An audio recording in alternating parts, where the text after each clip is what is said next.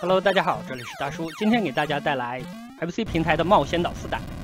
很多小伙伴没玩过这款游戏，因为它推出的时间实在是太晚了。1994年，故事的开始呢，主人公又护住了自己的老婆，那茄子怪出现，抓走了所有的宠物，就等于主人公把宠物卖了啊。集齐5个宠物可以换老婆。游戏已经是一个半开放的世界了，咱们可以回家睡觉，可以恢复体力，这也解释了为什么要分床。那上面出现的字母和数字呢，就是续关的密码。看老婆还会跟你拜拜啊。到这儿，这只老翼龙呢已经老了，所以他派出了蛋来帮助咱们。这个蛋是一个路标，放在石台上可以传送到这儿。初始的给的武器是骨头，这个骨头是神器啊，大部分 BOSS 都是用它来撸死的。在这儿咱们拿几样关键道具，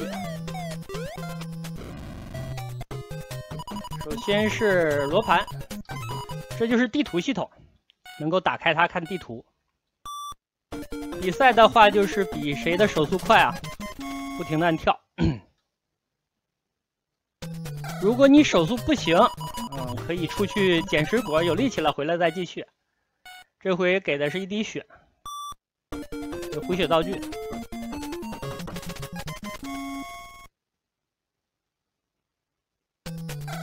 然后呢是回满血。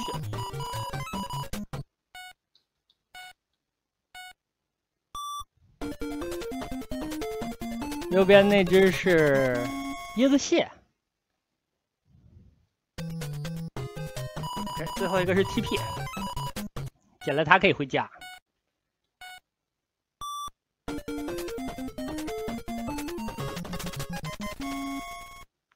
好，东西拿起，走人。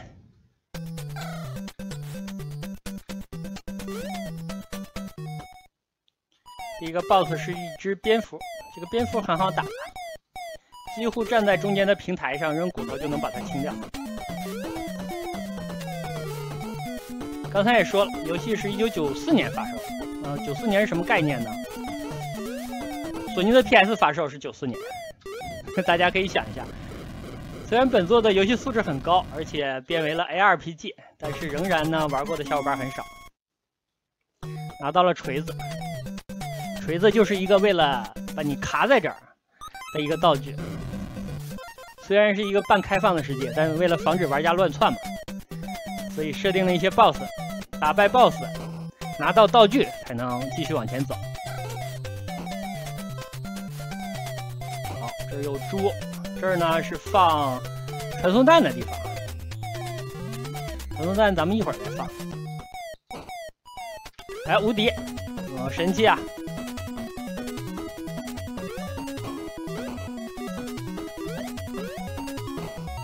往前冲。这是一只吸你体力的蝙蝠啊，吸光了它就走了。所以本作的体力和血量分开计算真的是不错。哎，我习惯在这儿放弹，然后从这边走。这里呢去拿一个隐藏道具。本作的隐藏分支都比较多，有一些是比较必要拿的，有些没必要。好，这里拿到了一个血量最大值的上限，然后使用一个弹啊传送到这儿。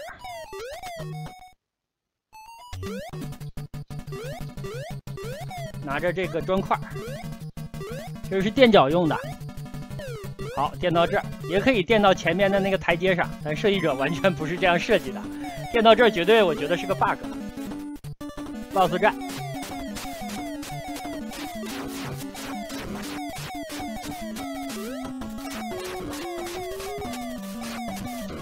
好，清完，趴这儿就行啊，不惧他第3波石头。打完 BOSS 呢，这块石头也炸了，这样救出了火龙，这是黑桃把，带上这个，它给了咱们一个火把。这个火把的作用呢是点燃火炬，好，这样就能看清路了。也是很废啊。拿完龙就回家了。然后这边咱们去宠物乐园，啊不对，侏罗纪公园，也不是，后宫，啊叫车库吧，叫车库吧。救出来的龙都在那儿摆着，咱们去拿火龙。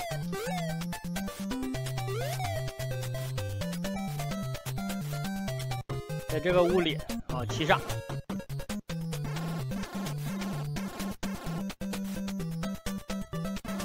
这边走，这就是游戏的第二部分。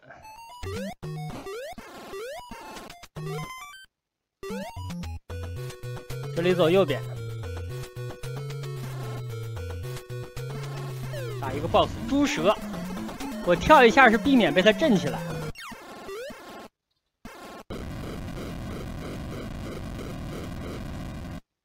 哦，拿到了生长素，小的时候叫针管。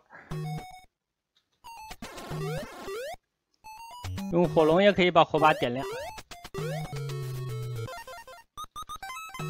把针管拿出来。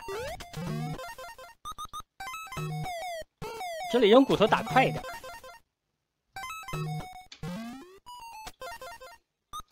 哎，不对不对不对，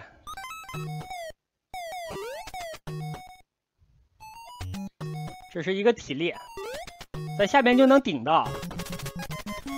设计者的原意是让踩右边的机关，但实际上从这边就能顶到了，就不用那么费劲了。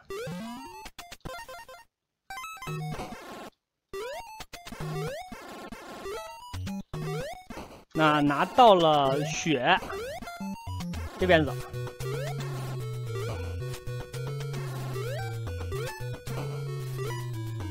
进这里，这是一个挑战啊，20分通过可以获得原地复活的小精灵。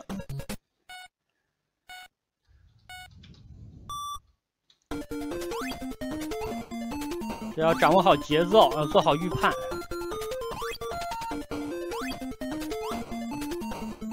20个就过关啊，咱们已经错过一个了，一共好像就23、24个吧，错过的不能太多。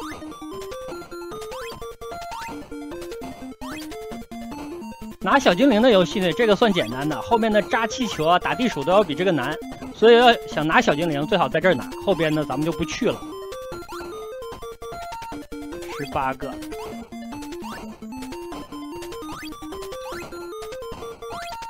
哎 ，OK， 拿到。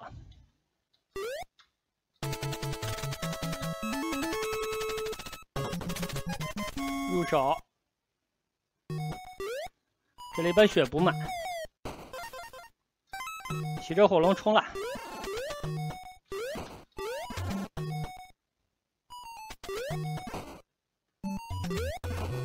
这关地图也不算复杂，从这儿下去，到这边，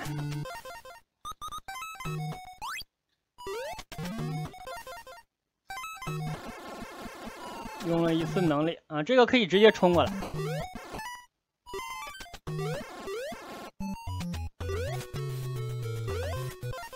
水枪，龙，就是冲啊！这关别的分支可以不用走了，直接跳过去可以。这里快点把它消灭，否则它会吐东西的。这边走。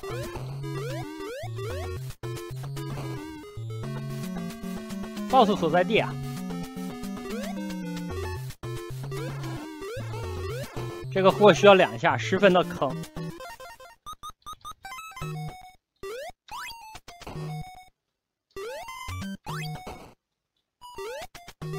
这里用到了水3次。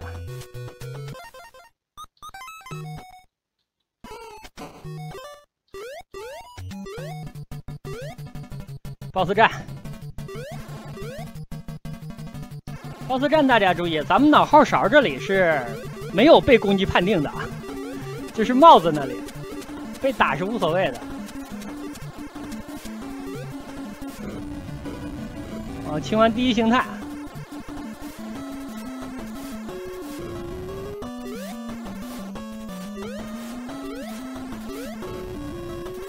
第二形态，第三形态。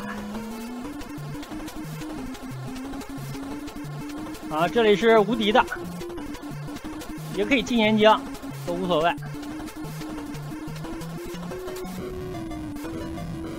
好，清完。站的尽量靠右一点啊！如果对自己站稳没信心，可以在它下来的时候下岩浆，因为火龙是不怕烫的。这样火山呢也熄灭了，救出了冰龙，但小时候都管这个叫屁龙啊，因为它的攻击方式嘛。带上这个，好，拿到了冰滑板。冰滑板呢比较特殊，它不是咱们传统的传统那个滑板，这个滑板只能在冰面上使用。如果你在地面的话，它是移动不了的，它只能在冰面使用。冰面上跳的比较远，啊，地面就动不了了。好，换回骨头。拿完道具呢，就又回到家了。咱们再去车库里提一台龙，这回拿冰龙。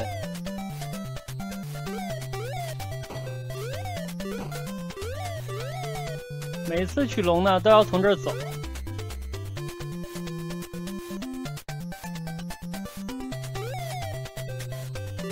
冰龙是第二个门。骑上龙之后，传送走。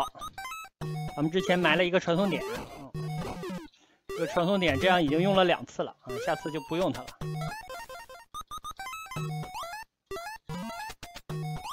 这是半颗心。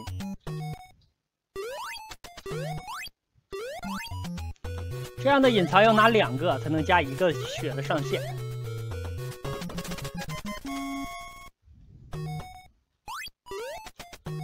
太抠了！他在吸我的体力啊，发现没什么可吸的，走了。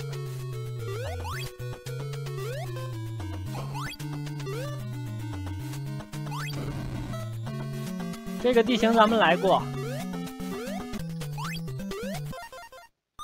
把骨头掏出来，这里把蛋再放下。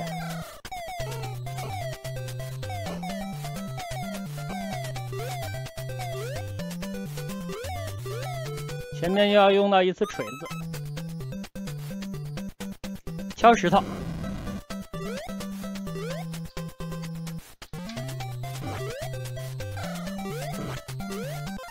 这里是拿道具的地方啊，咱们现在没什么要拿的。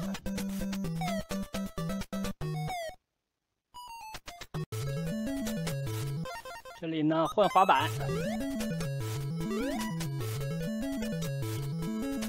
滑板等着打这个 BOSS 啊 ，BOSS 可以用冰龙来打，也可以用滑板来踩。踩的话，就是这 BOSS 打的看着脑壳就疼啊。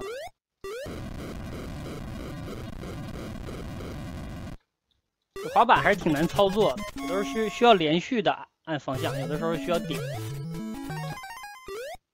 出来之后换枪，哇，这地面真滑！啊，这里用枪扎这根木头。之前玩过一个密不可分啊，类似有这样的操作。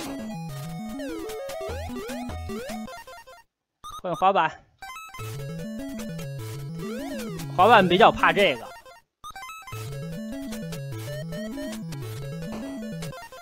滑板冲的太猛了，和冰那个节奏特别接近，所以遇到这儿要踩下刹车，点一下风向。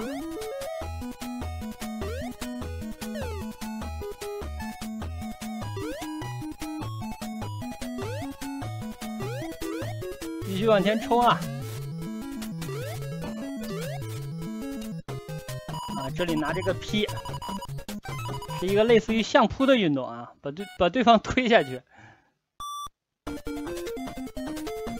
来吧，咱们的连打剑还是非常好用的。拿到，一代表力量了，能举起石头，这也是相当于一个通行证。啊，这样石头就能够拿起来了。好 ，P 能力可以通过了。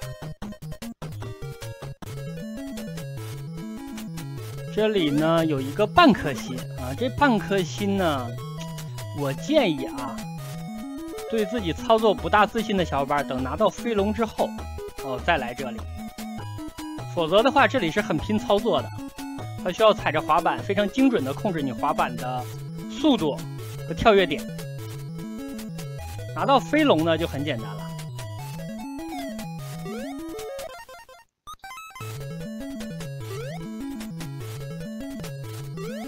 进来就是一个极限操作，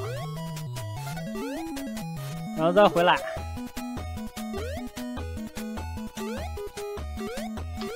好，这样拿到这半颗心，咱们终于攒齐了一颗心，这样可以出去了。这里，然后再原路返回啊。这里的游泳和马里奥系列不大一样，它是按住单发的。按住单发的，它是持续的这样往上游的。这个操作有点意思。按住蓄力，回来了。这个分支走完，那水里呢是有别的分支的。我不走的分支一般都是一些水果啦或者加血之类的，咱们不大用得到。好，这个要吃啊，这是血。这里换枪了，不是冰面的。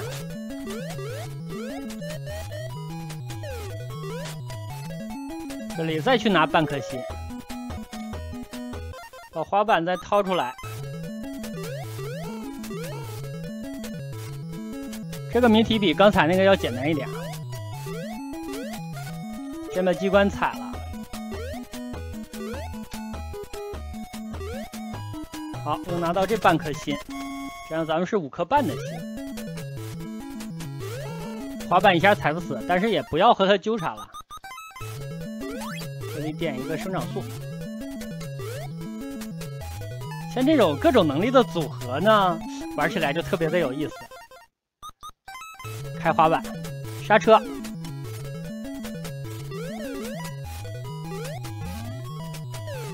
这里坑很大，有难度。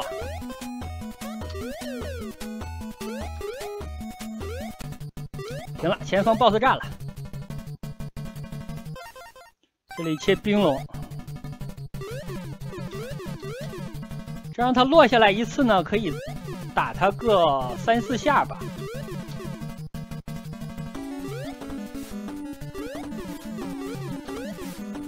啊，这回打了4下，也就差不多了，收了。让它还多回去一次啊！这样冰山化了。飞龙啊，这是通关速通的神器啊！给咱们一个能力，雨伞。咱们切换一下这个伞，伞的能力有一点像马里奥系列里碧琪公主的裙子，它有滑行的功能。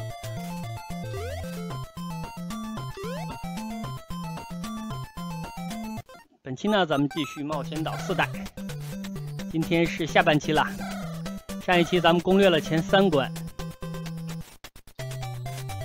今天继续下3关。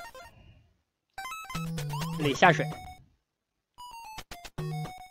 咱们一共拿了5格半的血。到这儿先打一个小 boss。boss 是一只章鱼吧，还是水母啊？这看起来特别像章鱼哥的脸。原本这个 boss 不难，但是啊，这冒险岛4的水里操作实在是不太友好，所以莫名其妙就感觉到了难度。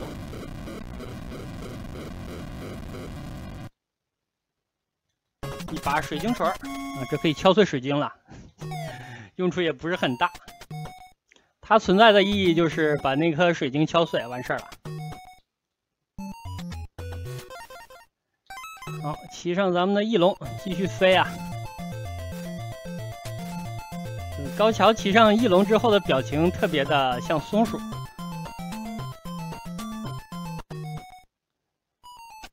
下来吧，就这里把它敲碎啊！这就是这个水晶锤存在的意义。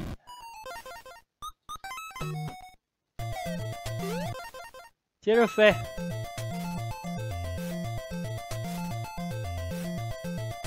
那个蜻蜓是特别讨厌的怪，可以选择用枪来扎。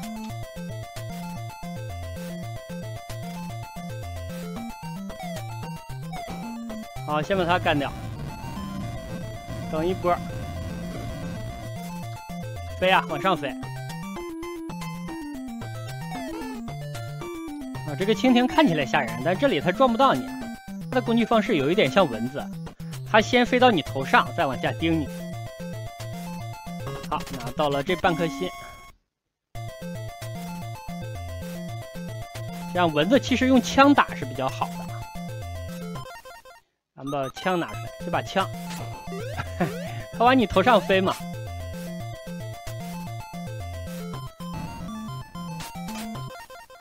继续骑着龙。前4关的迷宫都不算难，第5关的有一点难，最好是背板或者记笔记。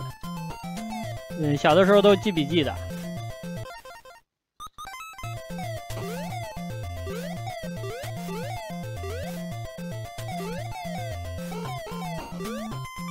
这里是拿通行证，需要比赛。这个比赛的操作呢，需要按住连发的跑，然后呢再按单发的跳，结合着来吧。你看这个兔子实际上弱爆了啊！你可以先让它跑39米。好，拿到了高跳能力。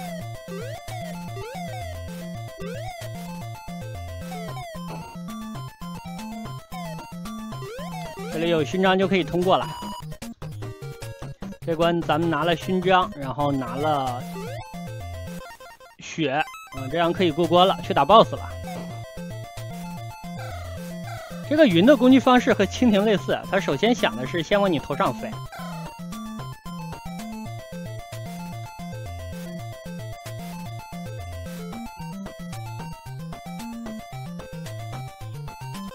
行了，下来吧。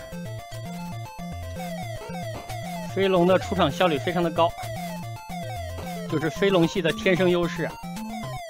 这种狭窄的地形不大适用，开阔的场景都很好用，尤其是你拿完了隐藏需要赶路了。飞了，可以飞高一点。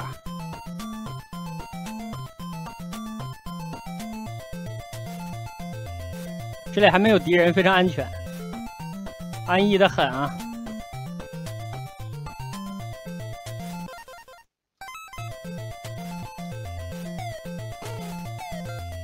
这里有点危险啊！站在这个台阶，这条蛇正好跳上来。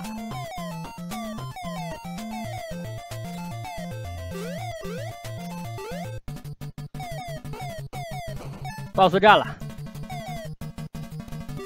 这个 BOSS 呢，2种打法，一种打法是可以，像这样，因为它扔出这个子弹实际上是没有伤害的，它要变成这个水晶之后才会对你造成伤害。另外一点呢，你可以拿着锤子趴到上面2个台阶上，等它发射水晶的时候可以砸它。还是飞龙的效率高一点。好，救出了本作最废的龙，给了咱们水上的滑板。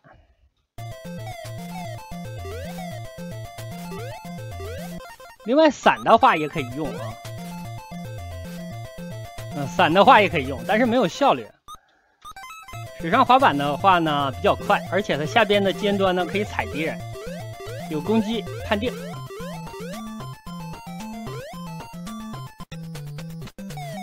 又过了一关，这样咱们再去车库里提一条龙。我还差1个水果，就加一点血。其实平时玩的时候呢，可以控制一下这个水果的量。有的时候呢，打完 BOSS 你需要回一点血，那打 BOSS 之前你就要吃6到7个水果。刷也可以。这关水龙就想是不是轮到我了呀？玉龙表示没错，又是在下。后面应该就是没有其他龙出场的机会了。最后一关可以考虑三角龙。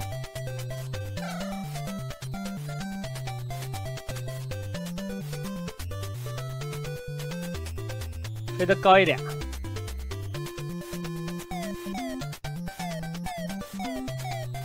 这边应该先拿一个能力。扔得准一点啊，不然这个云是有几率扑到你。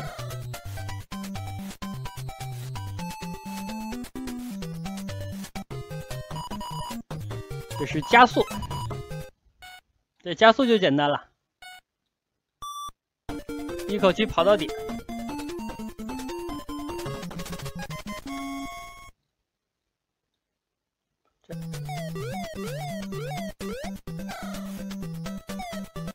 拿完勋章这边走，用一下这个水上滑板吧。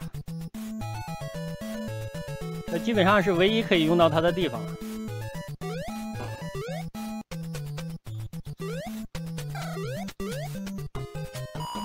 好了，可以通过。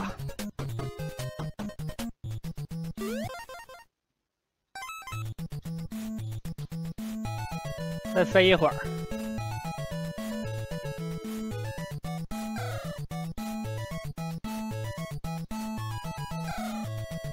前面呢就离金字塔不远了，这应该是本作最恶心的一个迷宫。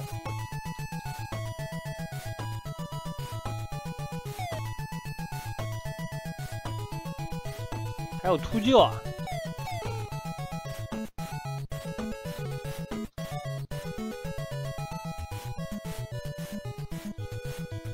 飞得不要太高。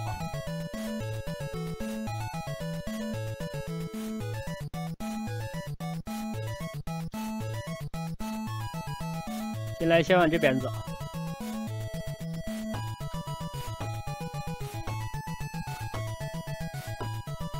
好的，7根血了。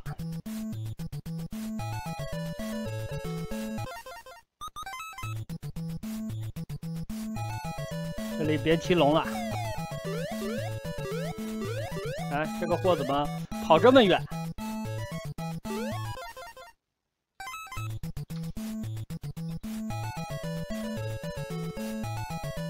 这些隐藏道路特别的多，一定要记好，最好记笔记。好，把这个蛋放下，一会儿打完 BOSS， 咱们还要迅速的传回来。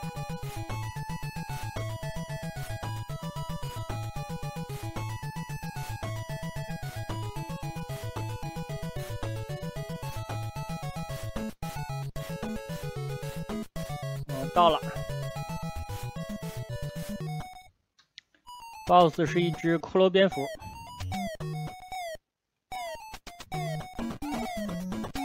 这样打比较危险，所以可以结合着来。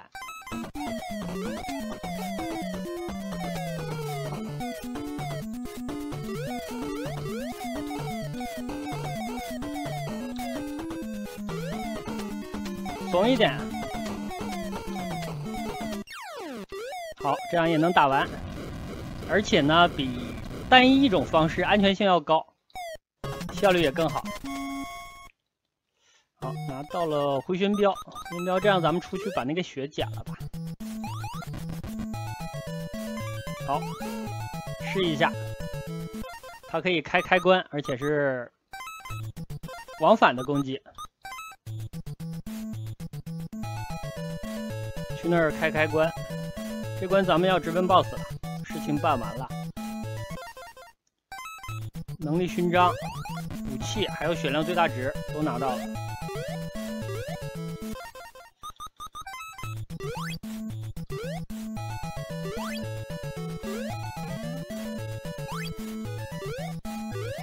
做龙，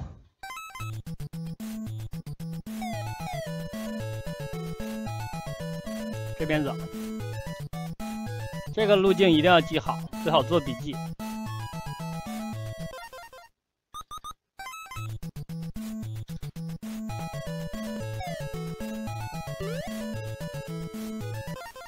这里我拿错东西了，刚拿到这个还不适应。哎，好东西啊！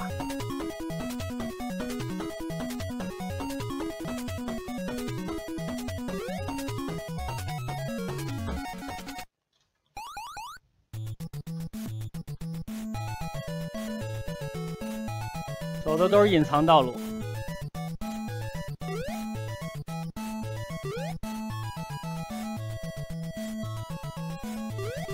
这等一波，快到了。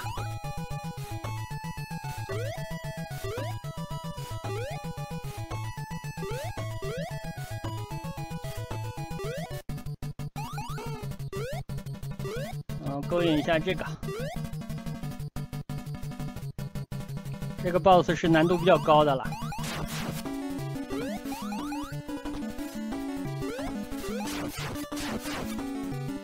不要跟他处在同一侧，可以多打一下。闭眼睛就打不到了。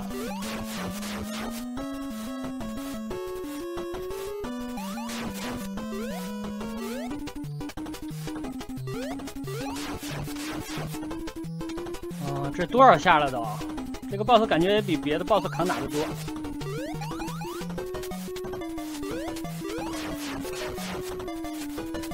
好像快变红了。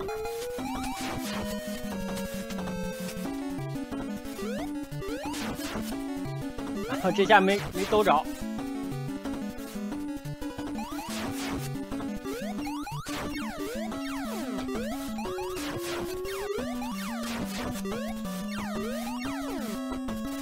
好，收了。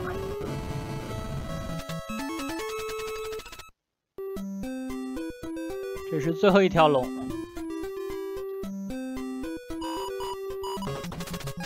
给了咱们滑板，这是经典道具了。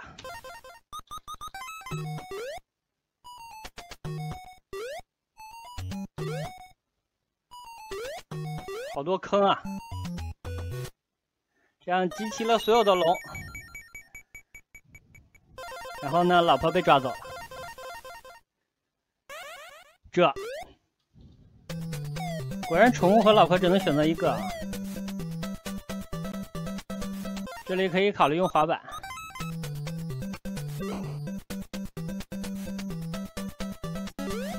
能快一点到达车库。三角龙想是不是该轮到我了呀？翼龙表示没错，又是在下。这里啊可以用一个回城。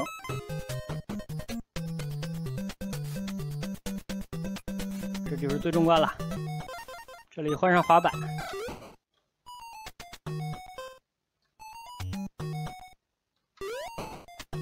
哎，无敌，好，神器啊！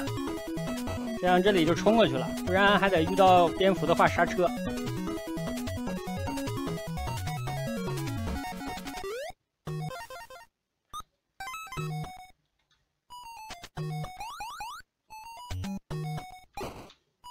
哎，好，又给了个无敌，运气不错啊，不然刚才那只蛇很难处理。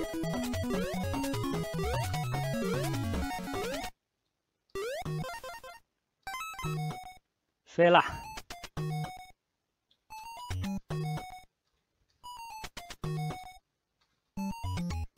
在这儿要拿一个血，有飞龙呢，拿这些隐藏是非常方便的。不然的话，这样的机关啊，要求操作非常的严格，操作不好的话很难拿到。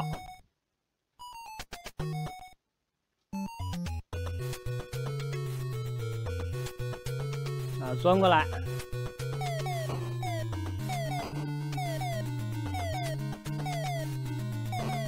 这样这关第一件事办完了，血量咱们也拿满了。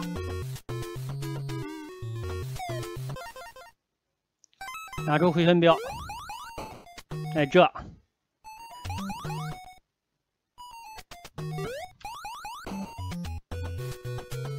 趁他硬直冲过来，然后这个货啊，对，他需要打好几下，很难处理。这里把这个血加了，这样咱们就是满血的状态了。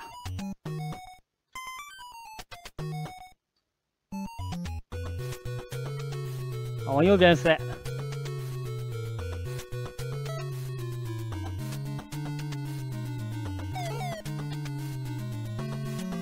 这里也飞过来吧，飞过来比较简单。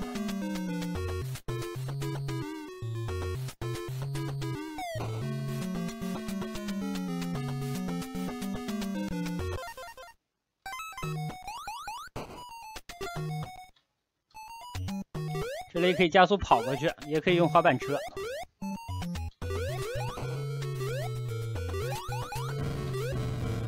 这个石头啊，下来的这个节骨眼特别寸，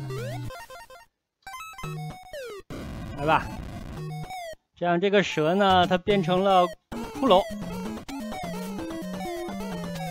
不是我欺负它啊，谁让它跳不起来呢？对吧？它不会飞啊。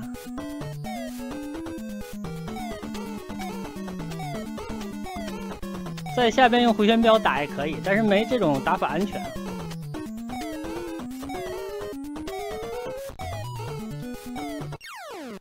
啊，完事儿。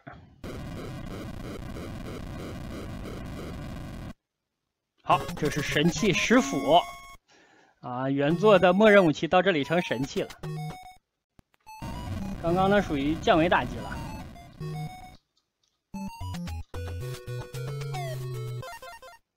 来，把咱们斧子拿出来。这里啊，这里最好用伞。这样就不怕上面的水滴啊，这才是伞的正确用法。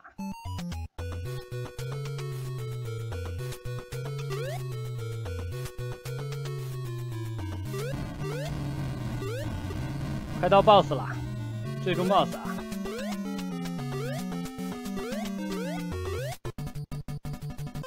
斧子拿出来，咱们轮一阵。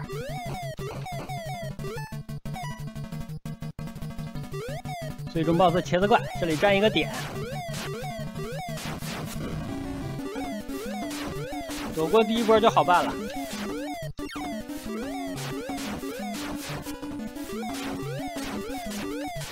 张嘴的时候才能打，闭嘴的时候打不到。他发射3发子弹就是快要挂了。行了，清完，这样本作通关。